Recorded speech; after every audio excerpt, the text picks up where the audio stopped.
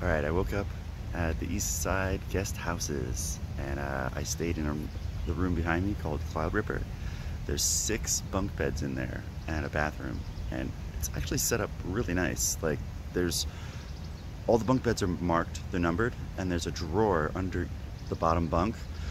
So for example, if it's 1 and 2, there would be a drawer 1 and 2 under the bunks 1 and 2. And then in the bathroom, there's 6 hooks, and they're labeled 1 through 6. So it's just really nicely done. I'll see if I can get a shot of it later when people are not sleeping. But there's no towel, so I'm gonna go figure out how to get a towel.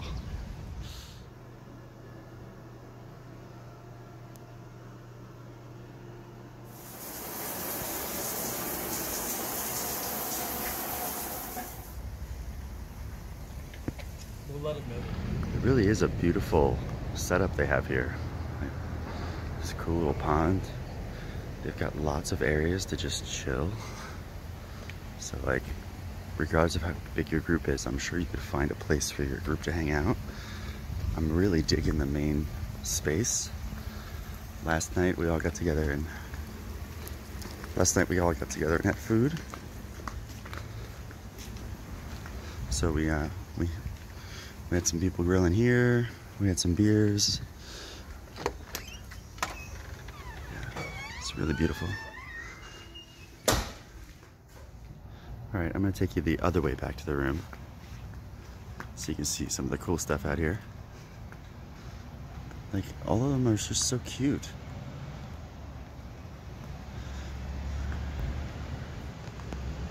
So I really like this setup, and I wish I could do something like this for snowboarding. And I just talked to one of the staff members, Marlena, and she told me people do. People come out here and they go to Mammoth, and they'll drive 45 minutes to get here because it's cheaper here than staying in Mammoth. And I believe that. Mammoth is super expensive. So I think this year I might be hanging out here with a bunch of skiers and snowboarders, and because I live in Vegas, I'll just drive out to Bishop, stay here, and then drive 40 minutes to Mammoth and just have a great year doing that maybe. So yeah, really nice place. But anyways, I got my coffee and I got my towel. She told me there's a towel on my bed. She's probably right. It was late last night when I got in there, so I didn't even know. But I'm gonna get a shower, I'm gonna get rolling. Actually, let me give my intro. Hey, I'm Danny, aka Topless. I'm hiking the Pacific Crest Trail. I'm currently in Bishop, this is day 2, and I gotta get out of here.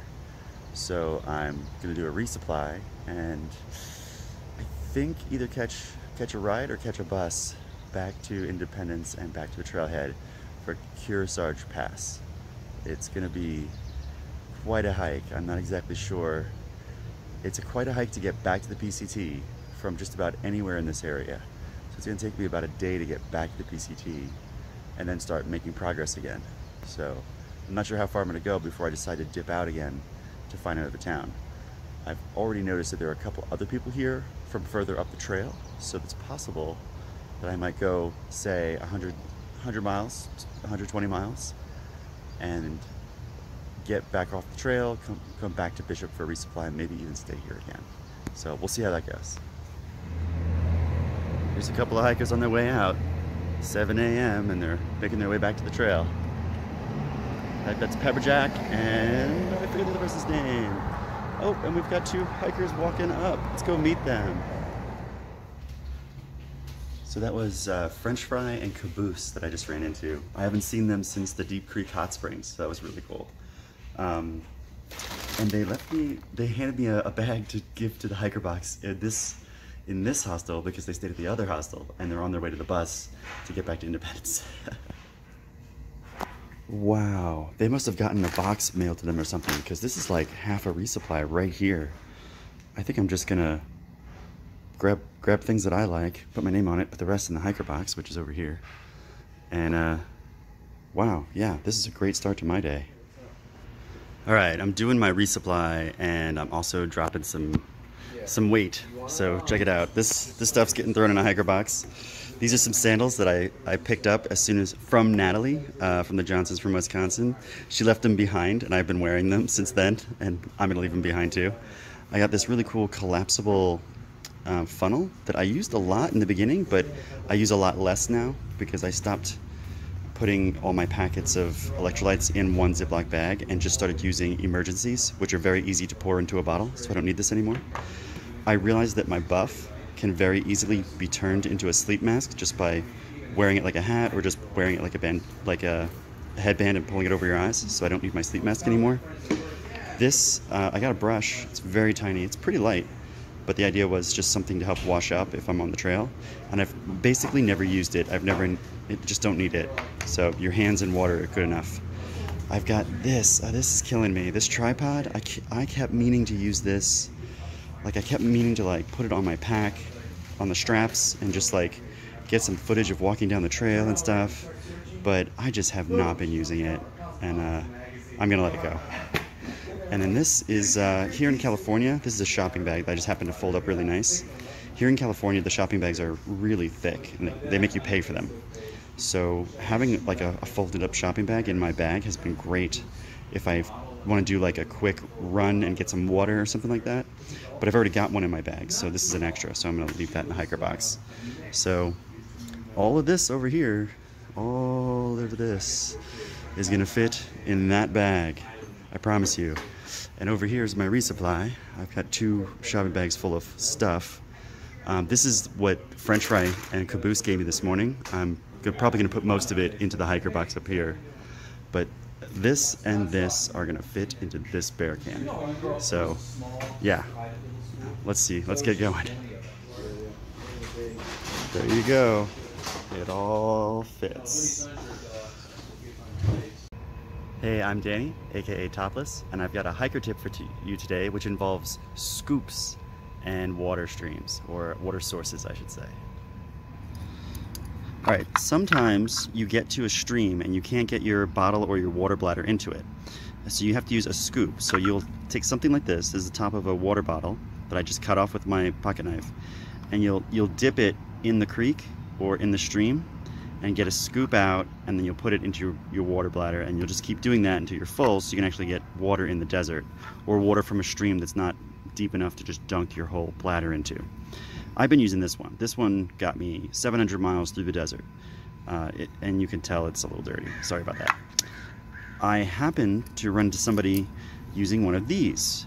So this is from a Sawyer water filter. When you buy the water filter, it comes with 2 of these, some hoses and some adapters. And these are not the greatest. They don't last very long. They tend to fail right about here. So these are in hiker boxes just about everywhere. In the beginning, you know, down near Mexico, everybody was so excited about these. But you get 100 miles in and all these are breaking right here. Everyone started to just not use them anymore and just started ditching them. So these are easy to find, is what I'm trying to say. If you cut this right here, this bottom half can become a scoop that folds totally flat compared to this guy. So I saw another hiker using that, and I'm gonna do that right now. All right, so there you go. I got a scoop. The scoop is about the same size as this one. I purposely cut it here and not cut it here because you don't want a giant scoop. If you could fit a giant scoop into whatever you're trying to do, then you'd be using your water bladder. But so you want a smaller scoop. So I've got a scoop here. It now folds totally flat and is easy to pack. And yeah, I'm actually excited to have it and excited to use it and say bye-bye to that thing. By the way, I just wanted to throw out there, I've got 2 playlists now. One is basically my vlog for the PCT. It's my whole journey. I've basically been doing a video every day. So you get to see all the little details that might be interesting if you're ever planning on doing the hike. And I've got this other playlist that has been nothing but hiker tips that I started around mile 500. So I don't know which playlist you're looking at right now, but I'm just letting you know there are 2 playlists on my channel, and you can go look for them.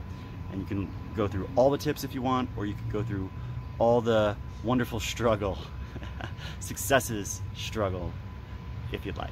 So I'll catch you guys later. So we got one last visit to the bakery, and I found Allstar. Yay!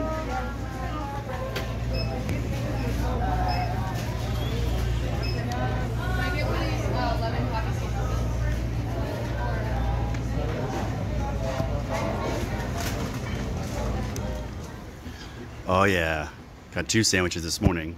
This thing's amazing. It's like one of those lacy cookies. It's like almond, it's like a chewy almond, but it's gigantic, rolled up, and this is buttercream on the inside. Dark chocolate peanut butter cup. What do you got over here? We got a muffin. It's like a bacon cheese log thing. I got nice. a seed muffin. I got a lace thing. I got a sandwich. Sweet. Hiker hunger. Oh, hiker hunger is the best. I could eat all this stuff and not worry. All right, I'm walking out to catch a bus at 1:15 from Bishop to Independence, and then I'm gonna hitch back to the trailhead for Kearsarge Pass. Should take me, I don't know, 2 hours maybe to get back to the trailhead.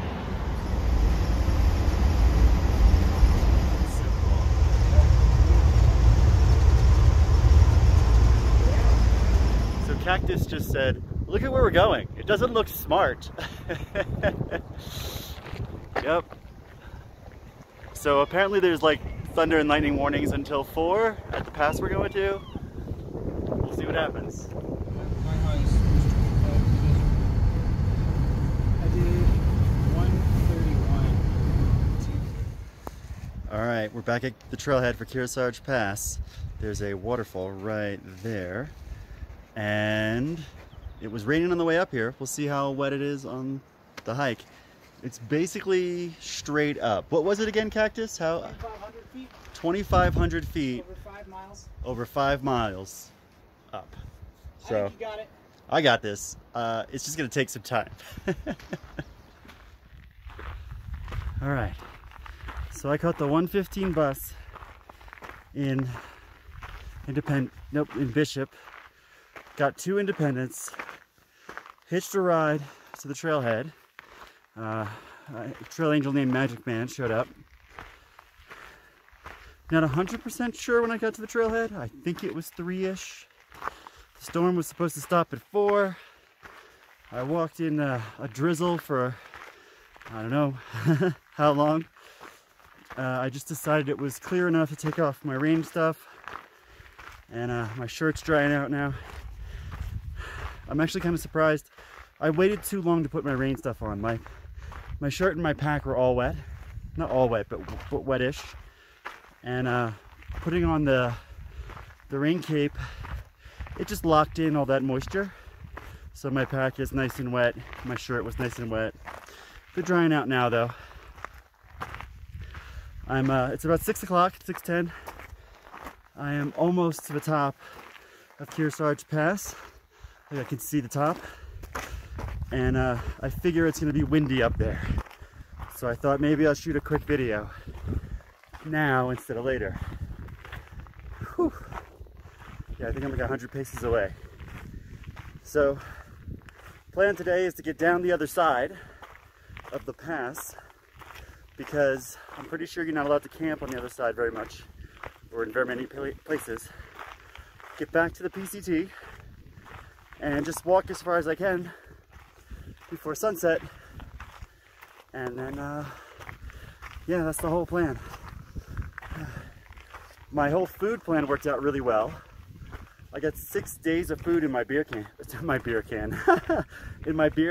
can, and swapping out the instant noodle for more instant mashed potatoes made a lot of room, so that was a nice move. I also got rid of my instant coffee, so I got rid of my second cold soak.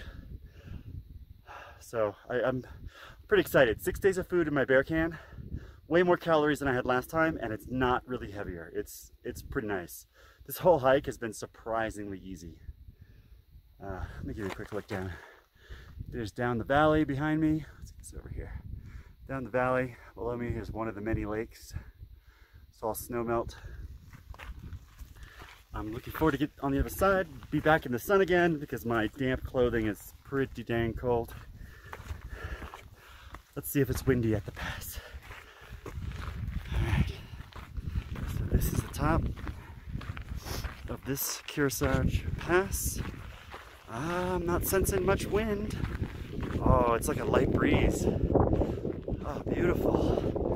Okay, here's a look back where I came from. look forward, pretty incredible.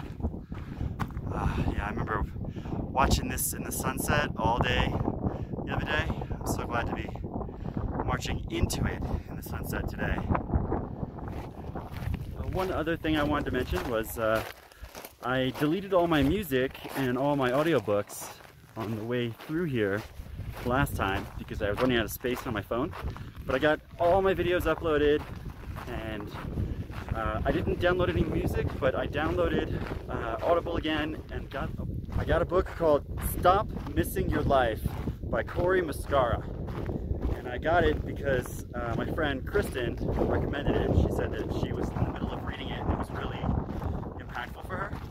So she managed to text me when I was in Bishop, so I downloaded it right away, and I listened to a lot of it on the way up on the climb, which was great because it's a mindfulness book, and it kept me focused on just being mindful for where I am, being present. It's walking me through lots of interesting, like, I mean, I've come up with a lot of stuff. Walking alone for 700 miles, you gotta like kind of face yourself a little bit, discover some stuff. So it's been great because it's got a lot of like step-by-step stuff to walk through your own stuff. Like walk through your own trauma, walk through your own patterns, walk through your own whatever. And so yeah, I'm in the middle of that, thought I'd share that. I'm glad Kristen recommended it, and I'll probably read it a couple times because it's the only thing I have downloaded right now. And if you haven't read audiobooks, sometimes they kind of go by too fast and you have to read it more than one time to actually retain it all. So this stretch, I've got 6 days worth of food. I'm probably gonna listen to this book probably maybe 3 times. So we'll see how that goes. Actually, one thing that the book kind of made me realize, when I got to the summit of Mount Whitney, I had a lot of gratitude. I was pretty emotional. I've been thinking about stuff for 700 miles, and I actually shot a lot of video of me talking through a lot of stuff, and ultimately I cut it. I decided that it was stuff that I needed. It wasn't stuff that needed to be shared online. And I got to review it when I was in town and basically call some people and share the gratitude with them, which is really wonderful. So it's nice to have done the summit, had all these emotions come up that I've been just dragging around, good and bad, you know, good, bad. Actually, I'm not going to say any emotion is bad. I'm just going to say joyful, sad, regrets, like anger, so just so many emotions. And to be able to like review them when I was editing video in Bishop, and now walk back through here and kind of decompress from being in society, and have the book kind of walk me through a bunch of exercises and stuff to just, how do you say it? Just really process it a little bit. So yeah, I just want to say, like, the video of me at the top of Mount Whitney had a lot more footage, and I decided to cut it, and I'm glad I did. But also watching it again, it's like giving myself a message, which was great. So now I'm getting a chance to process a lot of that stuff. So I'm enjoying the book. So thank you, Kristen. I really appreciate the recommendation, and can't wait to talk about it with you next time I'm in town, about 6 days from now. I like the way this path kind of disappears in front of me. So I'm taking a slightly different trail back to the PCT. And you can see these hikers here. That's the trail I took last time to get out of here. So this time I'm much higher up, but take a look at the scale.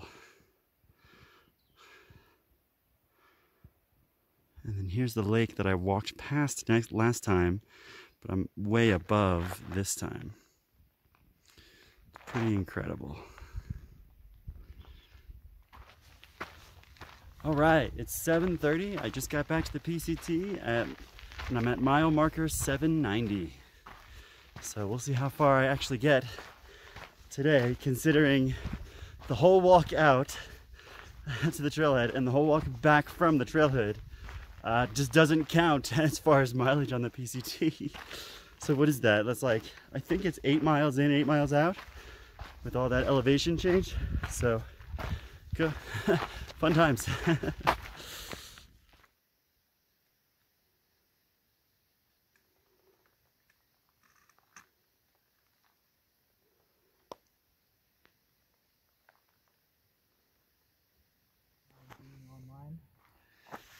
So I just ran into Cactus. He's just set up his tent, and check out this incredible view and dinner. Brilliant. All right, so I found some water, and I found Cooper and Morningstar, so we're all camped out. You can't see anybody because it's so dark. But also there's this amazing sunset behind me, yay.